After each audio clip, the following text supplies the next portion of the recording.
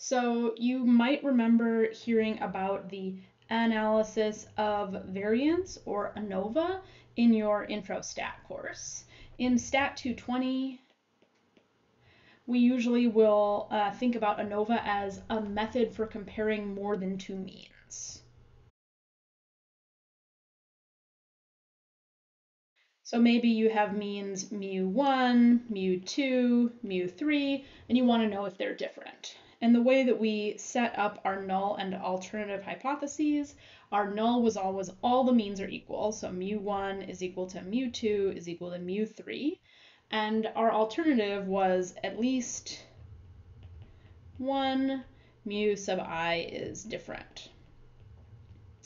And then that was all you could conclude at the end of Anova was, we have evidence to suggest that at least one of the means is different. We don't know which one.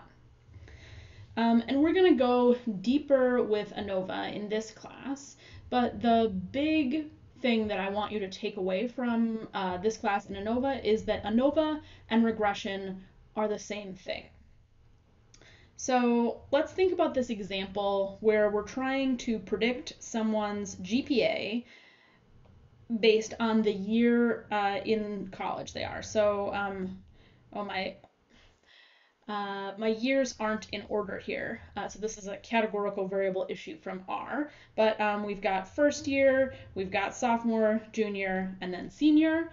And we want to know, are the average GPAs different between those groups? And the statistic that we would be comparing are the X bars. So we want to know, is mu first year equal to mu sophomore, equal to mu junior, equal to mu senior, or is at least one of the means different? And the way that we're going to do that is we're going to use some statistics from our sample. And so we've got our X bar first year, we've got our X bar junior, we've got our X bar senior, and we've got our X bar sophomore. And we can see that they look different in the sample. And what we're trying to ask with our inferential task is, are they really different in the population? So looking at these means, they don't look super different to me. The one that really looks different is the junior, right? That looks a little bit higher than most of the rest of them. But if I had to do a prediction for each of these groups, I would just use the mean, because that's the only information that I have other than GPA. So if you said, I'm a first year, what do you think my GPA is? I would say, well, I predict it is 3.1, right? I'm a junior. What do you predict my GPA is? I think it's 3.25. I'm a senior. Oh, I predict it's 3.2. And I'm a sophomore. Well, I also predict it's 3.2. So there's a variability in the GPAs. So here's the variability in first year GPAs. It could be as low as 2.0, it could be as high as 4.0. And we're interested in trying to capture some of that variability based on the year in school that someone is. So this is what we've done in an intro stat course before.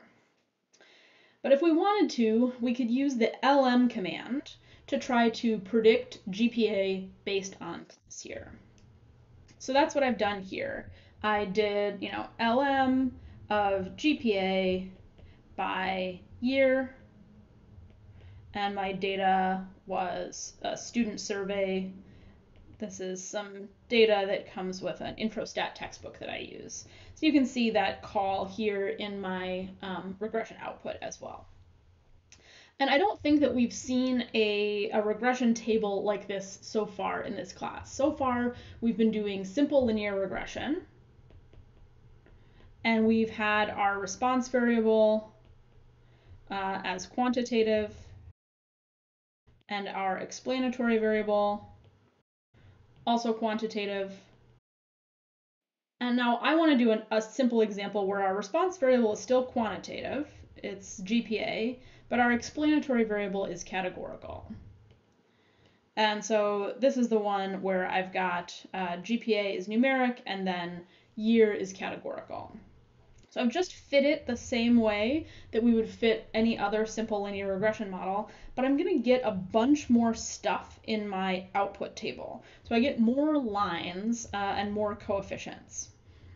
And what you might notice looking at this table of coefficients is I have one that says year junior, and it's kind of all one word. I have one that says year senior, all one word, and year sophomore, all one word. But I don't have year first year anywhere. And that's because R, by default, will pick one of the groups to use as the intercept. So the intercept is the one that is representing first year. And if I wanted to interpret these coefficients, I could say, if the student was a first year, I would predict their GPA to be 3.08. Let's round.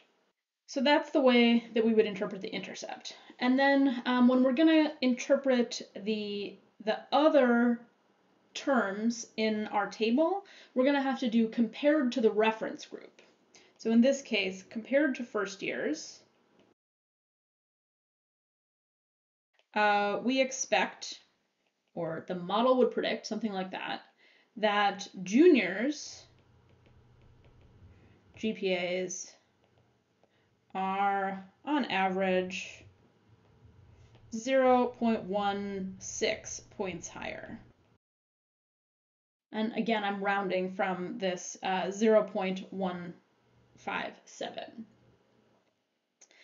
Same thing with senior. Compared to first years, we'd expect seniors' GPAs to be 0.1 points higher. Compared to first years, we'd expect sophomores' GPAs to be 0.1 point higher. So we're always making the comparison to the reference group. So we always compare to reference group. And essentially what that LM has done is it has picked each of these means and it said that's what we're going to use for the prediction. But in this class, we're going to go further with Anova. It's not just going to be checking to see if means are equal or one another. We're going to be thinking about Anova as a way of partitioning the variability. So depending on who you had as your professor in Stat 220, you may have seen these boxes before. And so what we're going to call this is the total variation in y, which is our response variable. That's going to be equal to the explained variability plus the unexplained variability. And we'll often represent this variability in terms of sums of squares. So we call the total variation of S the SST, the total sum of squares. We call the explained variability the SSM, the model sum of squares. And we call the unexplained variability the SSE, or the error sum of squares. And we've got equations for each one of these, and they're all sums, and they're all going to have squares because of the name. That should hopefully be obvious. So I'm going to write out the sum notation, and my sum is going to go from I equal 1 to n. So for each of the number of points that I have in my data set, I'm going to have my yi minus y bar squared, and that's going to be equal to the sum I equal 1 to n of yi hat minus y bar squared plus the sum I equal 1 to n of the yi minus yi hat squared.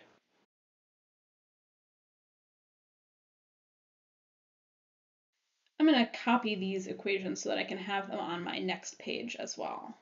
Okay, so I'd like to draw you a diagram. And in this diagram, I'm going to draw some points.